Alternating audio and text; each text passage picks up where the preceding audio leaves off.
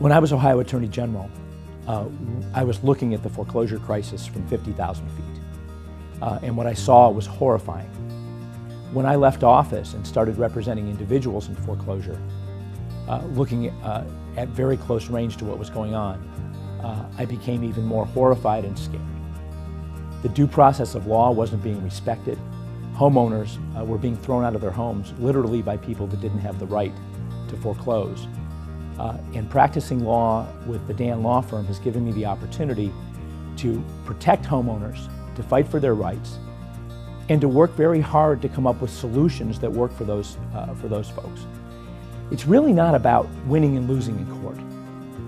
What we focus on in representing homeowners and consumers and small businesses is fashioning solutions for those clients that will work for them, allowing them to go forward with their small business, allowing them to stay in their home, and forging responsible outcomes for all of our clients.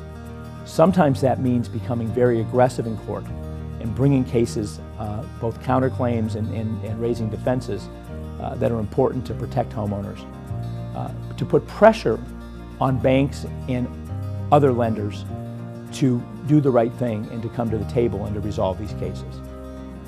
Sure, from time to time we've been successful at getting banks to even walk away from people's homes. But really, at the end of the day, our goal is to come out with an equitable solution for everybody.